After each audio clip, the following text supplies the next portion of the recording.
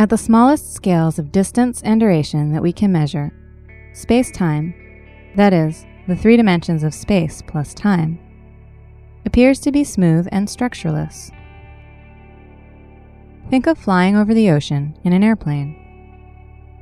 From 30,000 feet or so, the ocean appears completely smooth. However, if your plane were to descend low enough, you could make out the waves and swells of the water.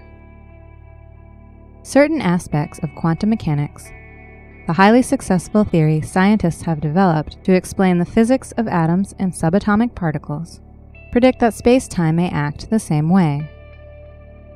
Instead of being totally smooth, it would have a foamy, jittery nature if we could look at small enough scales, like those waves on the ocean.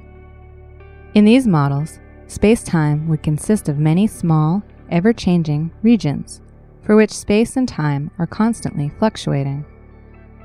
Since space-time foam, as it is called, is so tiny, scientists cannot observe it directly. However, they can hunt for evidence for its existence or non-existence in things we can see. By looking at the light from distant quasars, in X-rays from Chandra, as well as gamma-ray telescopes, a team of scientists set out to test some of the models of space-time foam. What did they find? The researchers say their evidence can help rule out two different models of space-time foam. While their work does not eliminate the existence of space-time foam entirely, it does suggest that space-time is less foamy than some models predict.